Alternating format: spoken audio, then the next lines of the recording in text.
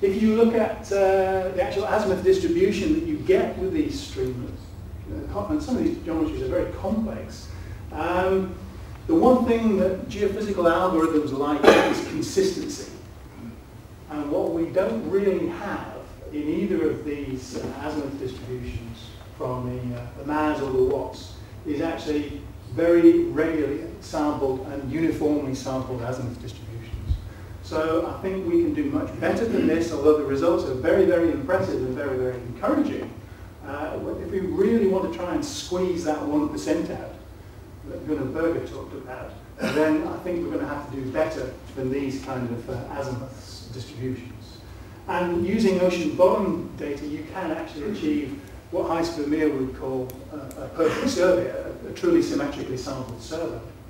In fact, this is how we shot some data offshore Kazakhstan last year, and unfortunately I can't show the results. All I can say is that the brood stacks coming off the vessel were better than the 2-year reprocessing of the previous generation of data. But what you can do, and it comes at a price. This is the receiver app, this is the receiver grid, and this is 400-fold symmetrically sampled data in 12.5 metre by 12.5 metre bins.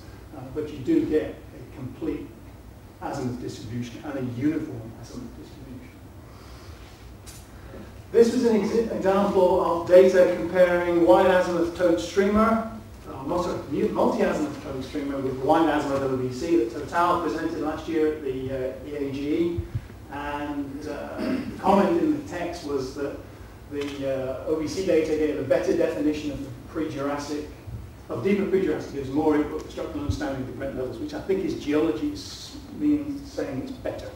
But you can see from the seismic data, this is 3-pass multi-azimuth compared with the wide azimuth OBC, and it is much, much more rich in information. It has better structural definition, it has better signal-to-noise ratio.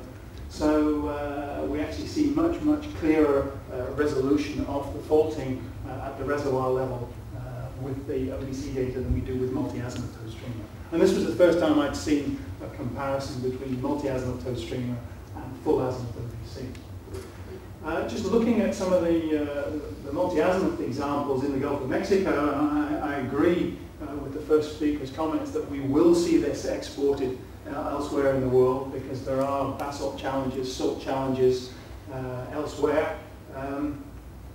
If you look at the actual subsalt wells in the Gulf of Mexico and look at the early successful discoveries shown here in red, and this is basically the edge of the shelf.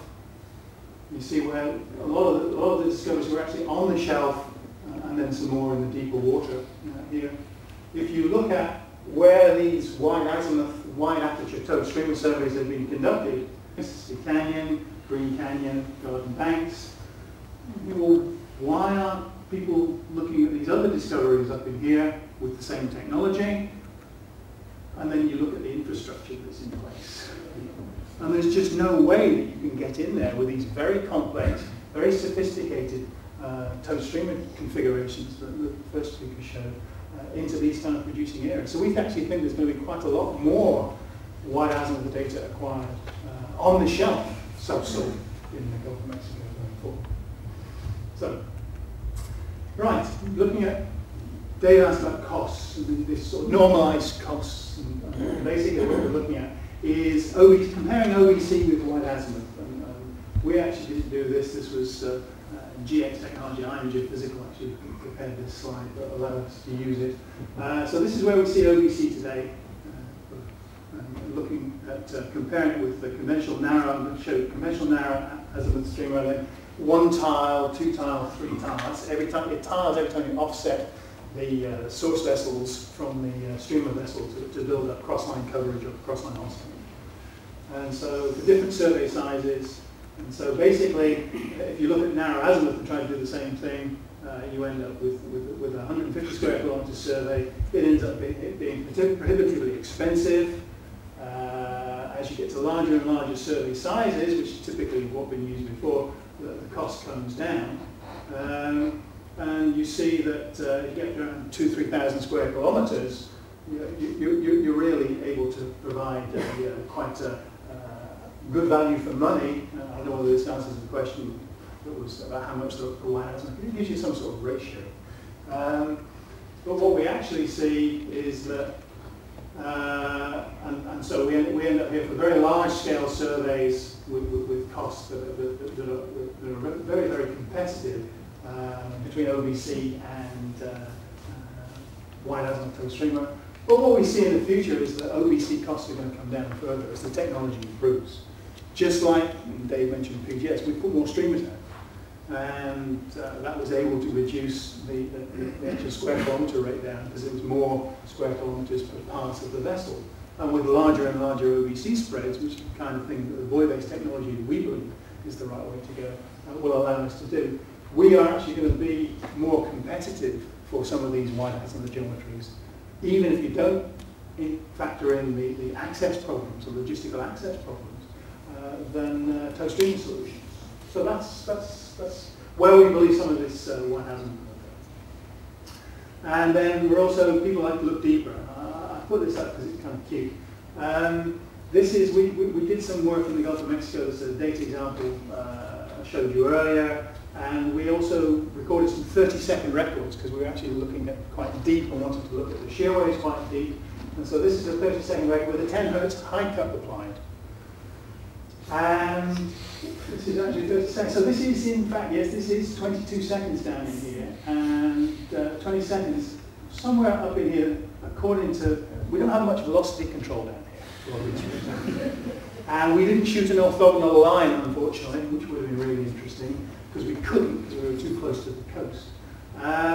But the textbooks say the MOHO should be in here somewhere, we think. And there's a lot of debate amongst the geologists about what exactly we see. Is it real? Is it shear? We don't know, but it's kind of interesting. The reason we see it is because we're actually looking, this is 10 Hertz here, we're actually looking down in this region down here. So conventional streamers, even with the filters out, tend to cut off historically. This was the Syntrax streamer that used to be fairly standard in the industry a few years ago. Conventional data tends to roll off and be 10, 15 dB down by the time you get to 2 or 3 Hertz, where most of this energy actually is. So just food for thought as we look deeper and deeper into the earth. And also very good for inversion. Right. Integration with EM, last couple of minutes. I actually think this is going to be a real, let's say, jewel in the crown going forward. The seismic, basically based on acoustic or elastic waves, as you all know. Conventional tow streamer, purely acoustic.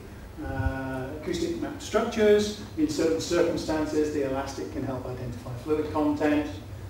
EM, it's based on electromagnetic waves. It's the diffusion equation, it's sort of Maxwell down towards DC.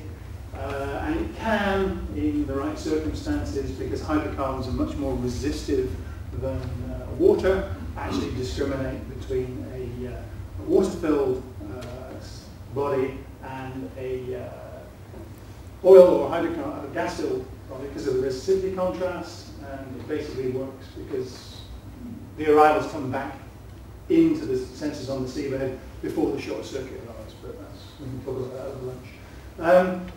We actually think that a high-resolution EM system, and for high resolution I mean with the sensor spacing much closer than the EM systems that have been used before, so far, for this controlled source EM, in combination with ocean bottom cable seismic, will actually provide a unique combination for reservoir appraisal and development. And so what we are doing, what we're building, this is the sales pitch now, is that we're actually, this is how we shoot ocean bottom cable data. We have a shooting boat and we lay out a number of buoys, typically now it's 6 or 8, and we record, all the data recording is remotely in the recording buoys. We're actually going to put out an EM array using exactly the same sort of recording buoy, and we'll put an EM source on the vessel. And it won't be contemporaneous, but it will be the same crew. If we try to fire the source off into the cable, the MEMS accelerometer we would use is okay, but the hydrocarbons will get fried by the electromagnetic pulse going into the subsurface.